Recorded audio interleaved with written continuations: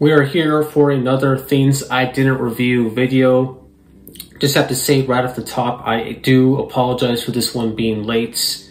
You guys are all alive. You guys all are living a life at this moment.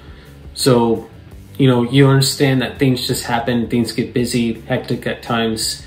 And these first few months of the year have just been not necessarily busy, but I would say busier than I would like it to be. And I haven't really found a lot of time to record all these reactions, although admittedly, there were definitely times that I could have and just got lazy at times and things like that. All I think amount to why this is coming out considerably later than it normally does. But with that said, it's coming out anyways. I wasn't just gonna put it off completely. And yeah, for those of you who don't know or maybe forgot, if you've already seen one of these, this is just me recapping every film, album, TV show, what have you, mostly movies and music related stuff that I did not do a proper full fleshed out review for on my channel. That is mostly what I do on my channel, for those of you who may not know that. And these are just my quick thoughts on each one of these, about 30 seconds to a minute each. I'm not going to give any sort of grade or rating for them, just how I feel, and then I move on to the next. They're all pre-recorded as well, so I'll stitch them all together for you guys. And normally I do albums, EPs, mixtapes, movies, TV shows. I have them pretty much all in those 5 categories, but this time around it's actually only going to be albums, mixtapes, and movies. I didn't get to any TV shows or finish any TV shows for these first few months, any EPs at all. So just going to be those 3 things, going to be a little bit shorter than normal. And there are also stuff that I did watch or listen to that are not going to be in this video, just because I didn't want to delay this long enough. There are a number of other things I could have filmed a reaction to. So I decided to just cut it down a little bit, trim it down, just so I could get this out sooner. I didn't want to keep you guys waiting anymore. I'm putting out the reactions in order from when these things came out, and you can also find time codes in the description box below you. Or below this video, I should say, not below you. In case you want to skip around, it's going to be still a long-ish video, so of course, do whatever you want with that. I believe that is all. As I've said before, there's like a little list I go through when I'm doing one of these intros to this video. Hope you guys enjoy.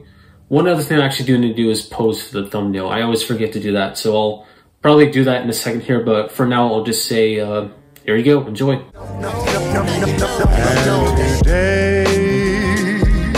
5 Easy Hot Dogs is a surprising but pretty pleasant album actually from Mac DeMarco. It's all instrumental, no vocals on it, and I think it goes over pretty well. I like the concept of each song deriving from different cities he had been to on the road. Supposedly he conceived them in these areas of the titles that they're referring to. I don't love the excessive use of claves though, especially in the second half, but I think if you go into this expecting basically a Mac DeMarco project without him singing in it, that you might like it. A Reckoning sees Kimbra experiment a little bit outside of her normal indie pop, indie rock tendencies. The instrumentals on this thing having influences ranging from R&B, soul, jazz, even hip hop. There are legitimate trap beats in this album, believe it or not. I do just find it to be pretty inconsistent, though I think it's actually very backloaded, meaning that it has some really nice tracks to close things out at the end. But yeah, leading up to it, I wasn't really that into it, but it does end nice.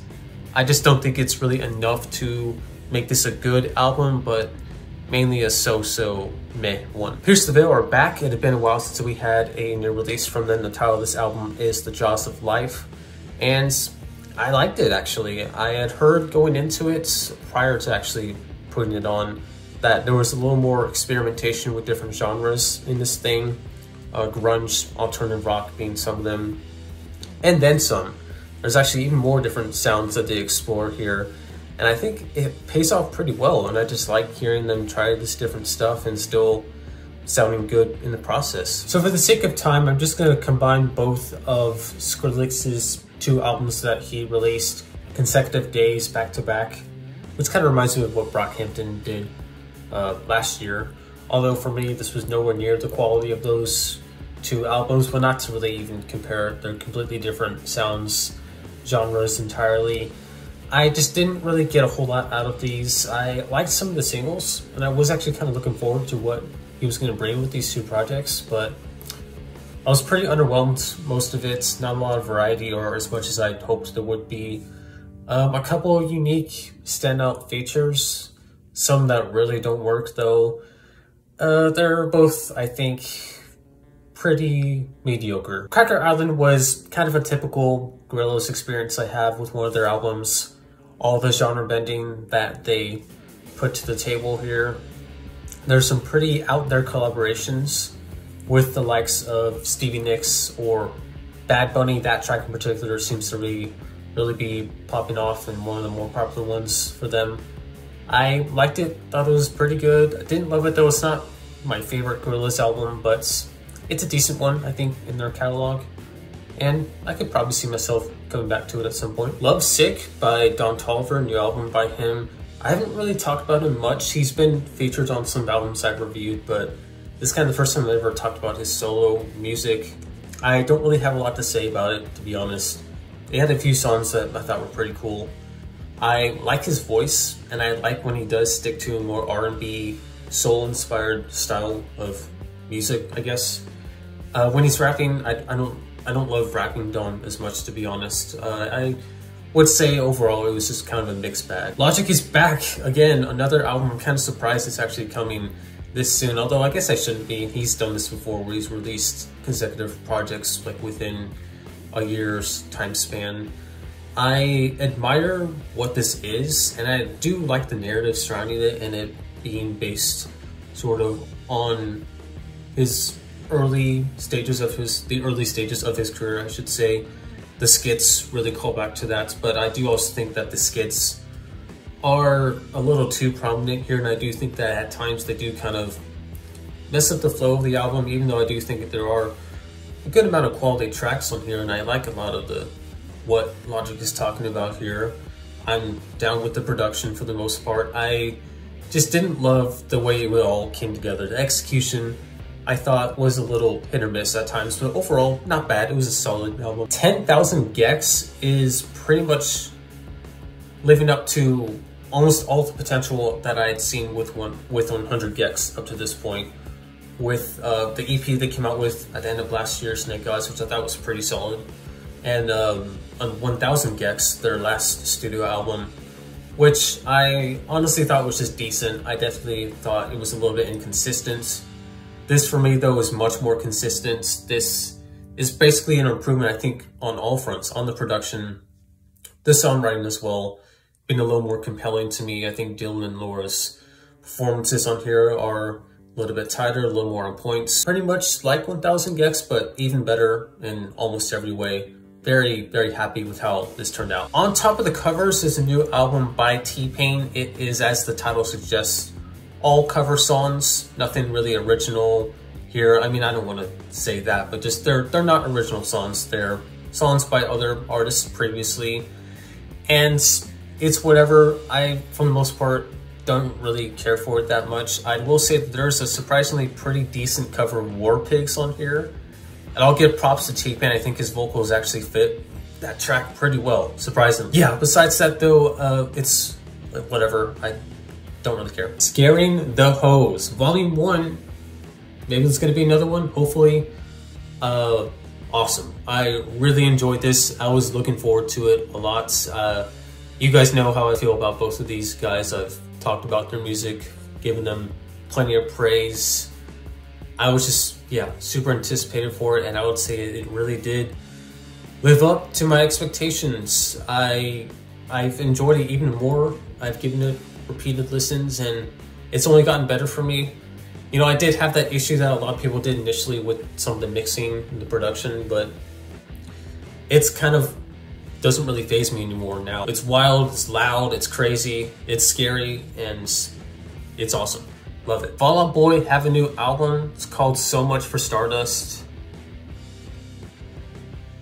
I didn't like it. I don't know. I really don't know what else to say about it. I just didn't like it. I have not really been a fan at all of Fall Out Boy's newer stuff, and really I'm thinking back to like the previous 10 years or so.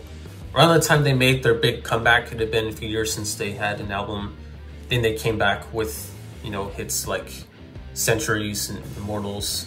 Although, yeah, it was around that time. Since then, have not been into their stuff. They're more pop electronic style that they've embraced. And this is pretty much just more of the same for me. There are a couple of unique things they tried here, with notably an Ethan Hawke skit interlude theme and some of the songwriting here, but I'm not into it. I'm not into it. I don't know. What do you want me to say? I don't like it. Did you know that there is a tunnel under Ocean Boulevard? This is a new album by Lana Del Rey. It's 77 minutes long, and that makes people ask the question, is it too long? The answer for me is yes. I do think it is a little too long. I do think there are some tracks that did not need to be on here. It does feel a little bloated to me. Although I can understand, I've heard a lot of people are liking this right now. There are some great songs on here. In particular, I really love the cut with the Bleachers. Big fan of that one. I just think it is sort of lacking in variety for me. I do think it is decent overall. It's not bad. I just think it will, if it ever does really grow on me, it'll take a while. And partly because of how long it is, I'm not going to be antsy to just listen to this casually at some point soon. Since I Have a Lover by Slack is one of the most boring releases of this year for me, and I think it probably will be by the time the year's over as well. I really have nothing much else to say other than that. I think he has a cool voice. I do think it's kind of overdone at times, but I don't mind it in certain tracks, certain moments here. I just really was bored by this. Yeah, let's move on. I really like that a new DJ Drama album. You know, basically these kinds of things are just compilation albums with certain artists popping up here and there. I would say some of the highlights for me were, like, as far as the people that are on this album, I like Tyler the Creator on the intro. I think that's a pretty cool way to start it. Surprisingly, I think Jack Harlow had one of the better tracks on here. I don't know, there were at least a couple others I thought were okay. But, yeah, I mean, it's whatever. It's just one of those albums where there's a few good songs, but most of them don't really ever want to revisit. DJ Drama does his thing, pops in here and there and yells, and yeah, it's a DJ Drama album, so here you go.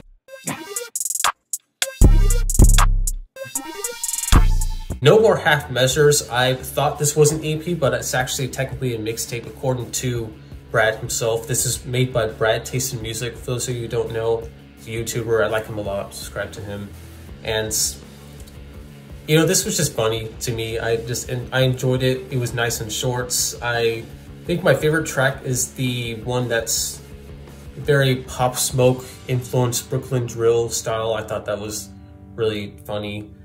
I mean, of course it's not amazing, but I think it serves its purpose and a nice sort of comedic rap project, I think. Back on Dexter, a recent installment in this series of mixtapes from Gangsta Grills, or as he says in these projects, Gangsta Grillsy!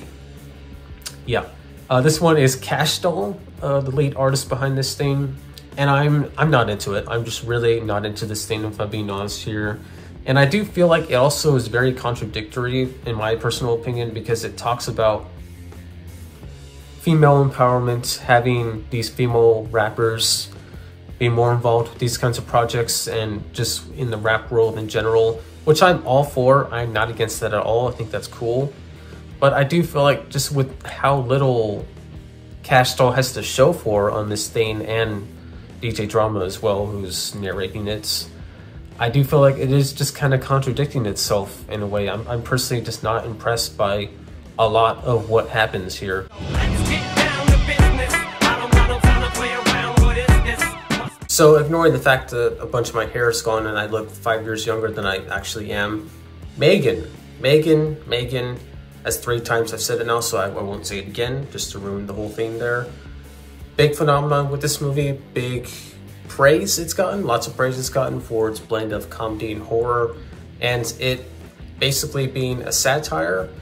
I got quite a bit of enjoyment out of it, of its blending of genres, how it doesn't take itself too seriously. Some of the side characters I think are some of the best parts of this movie. It's walking a thin line between being a complete dumpster fire and being a masterpiece. And while I do think it leans a little more towards a masterpiece, but it's not quite there.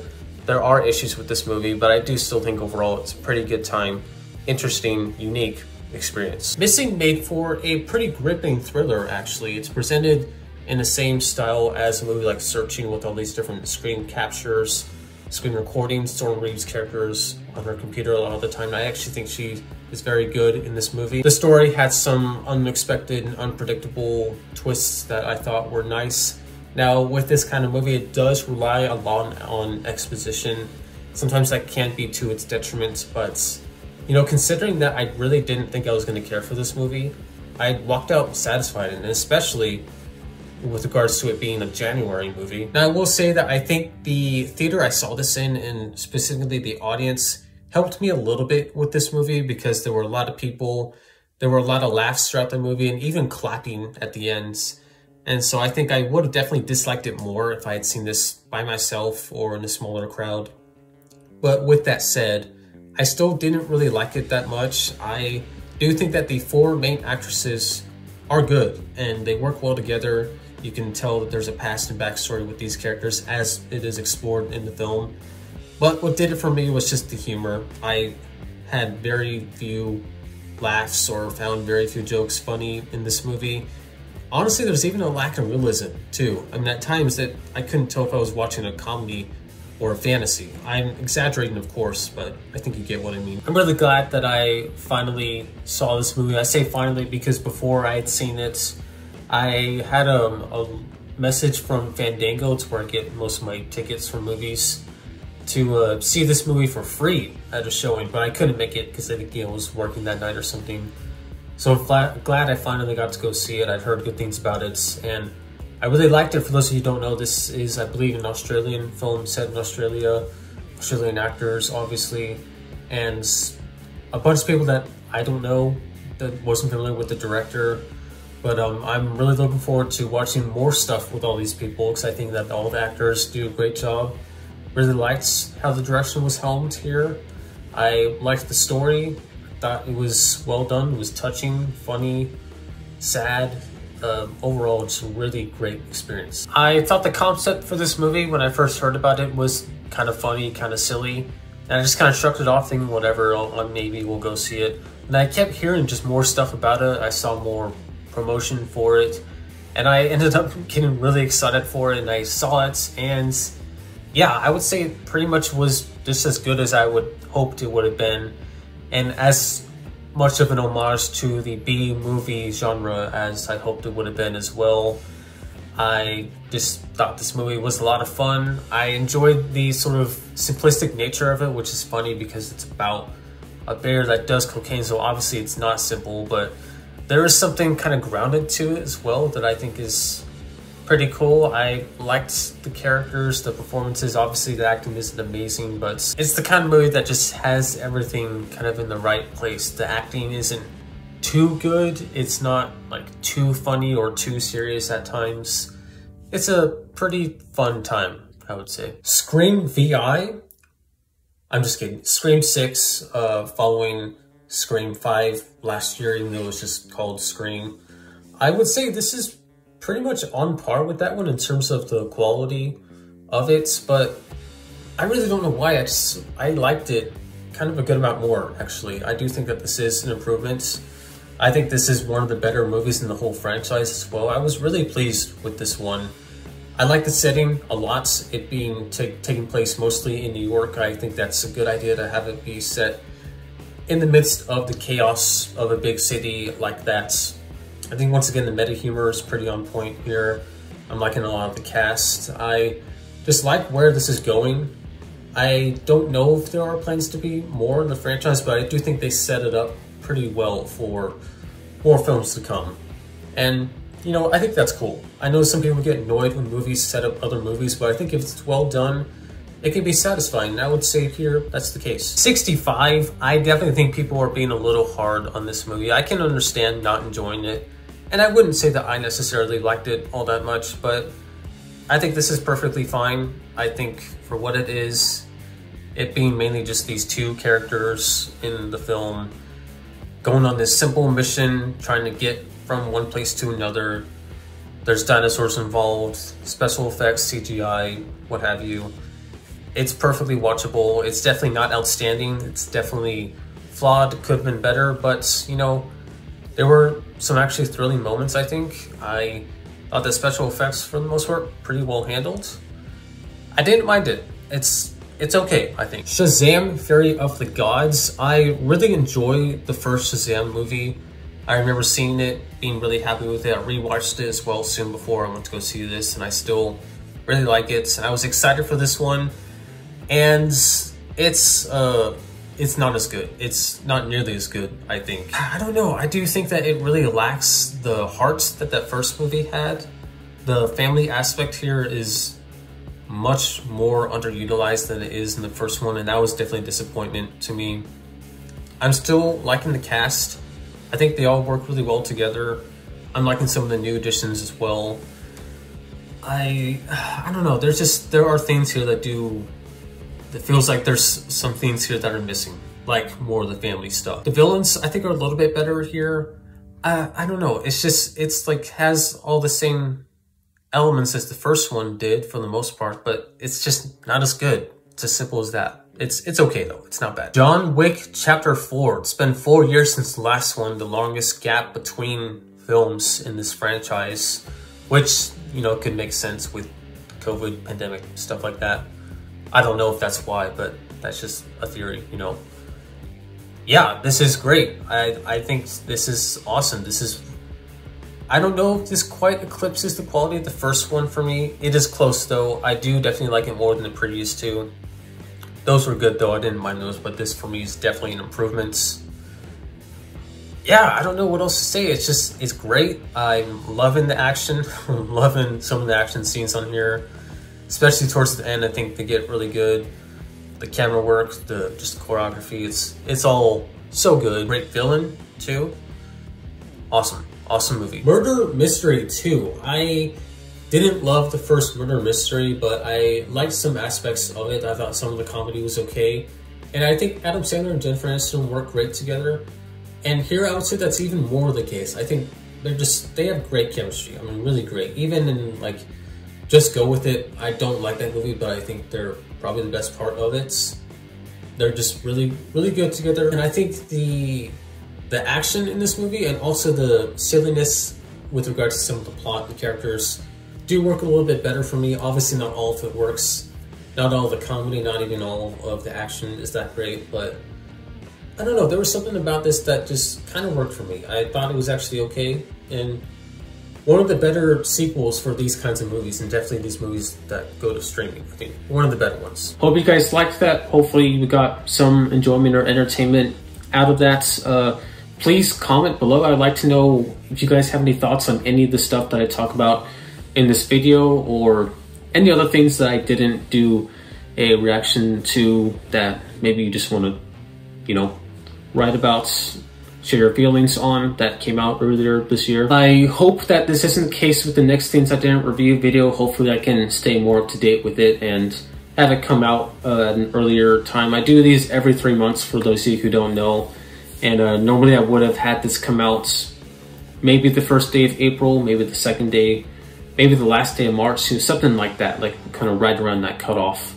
But just a little bit late here, so again, I am sorry for that. I can't guarantee that this will be different next time, that I won't be late again, but I'll just say I hope I'm not. You know, let's just hope that I get it out in time. But until next time, thank you for watching. I don't know what video I'm going to be coming out with next, but just be on the lookout for that. And take care. Peace out.